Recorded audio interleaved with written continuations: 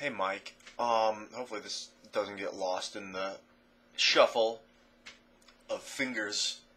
Um, you know what I'd like to see happen in space, in zero gravity or low gravity, is John Kansas about 3 years ago developed a way to set like a hydrogen flame off of salt water by running a current through it. And the way he did it on Earth was in test tubes.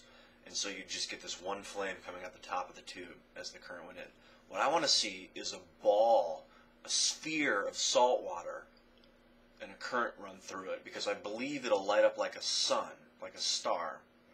And because the surface area will be so greatly increased that it will produce more heat energy than we put into it. Basically, the same reason why stars seem to keep burning all the time.